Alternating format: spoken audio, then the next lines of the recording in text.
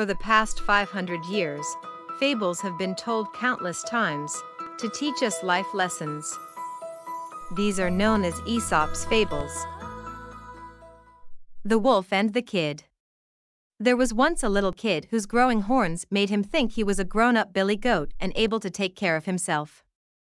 So one evening when the flock started home from the pasture and his mother called, the kid paid no heed and kept right on nibbling the tender grass. A little later when he lifted his head, the flock was gone. He was all alone.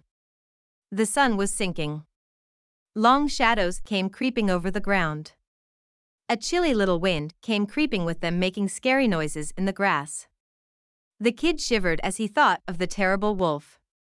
Then he started wildly over the field, bleating for his mother. But not halfway, near a clump of trees, there was the wolf. The kid knew there was little hope for him. "Please, Mr. Wolf," he said trembling, "I know you are going to eat me. But first please pipe me a tune, for I want to dance and be merry as long as I can."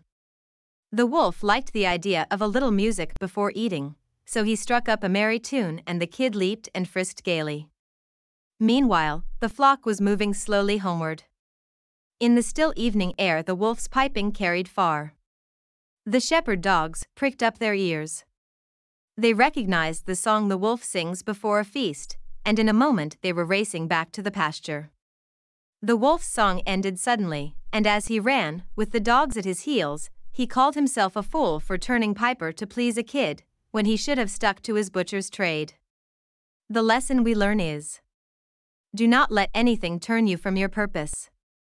Thank you for watching. Please don't forget to subscribe, like, comment and share.